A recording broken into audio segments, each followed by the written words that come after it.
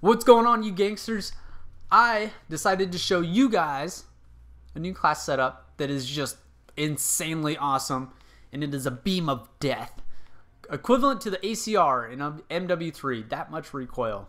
So I decided to share it with you guys because if Treyarch patches it, nobody gotta have any fun with it. And I'm sure other people have figured this out, but so you guys know, and if you don't know, here you go. So check it out. I call it Thor's Hammer because you be dropping people like crazy. All you have to do is get the hammer unlocked, and I used my little, what's it called? When you prestige, you get that unlockable perk, button, coin, whatever you want to call it. I forget the name of it, and I permanently unlocked it. And all you have to do is put the suppressor on. That's what makes the difference. And it reduces that muzzle flash and makes it easier for you to see what you're aiming at. I decided to put the reflex sight on it, just messing around, and God, it's almost no recoil. It's so awesome.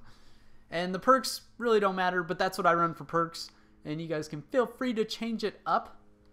And automatic death, it's just the FAL select fire, nothing new there. So, and let me show you some gameplay. I'm going to show you guys exactly what I mean by beam of death. So, here we go. Alright, here we are on Mirage. Now I'm going to demonstrate exactly how badass this gun is. And we're gonna get 3 kills. Here comes the first one. Zap. Oh shit, son. Zap. Oh, and the best example of them all, because if you had any recoil, you probably wouldn't kill him. Anyways, guys, go try it out. Let me know how you do. I'll talk to you guys later. Peace.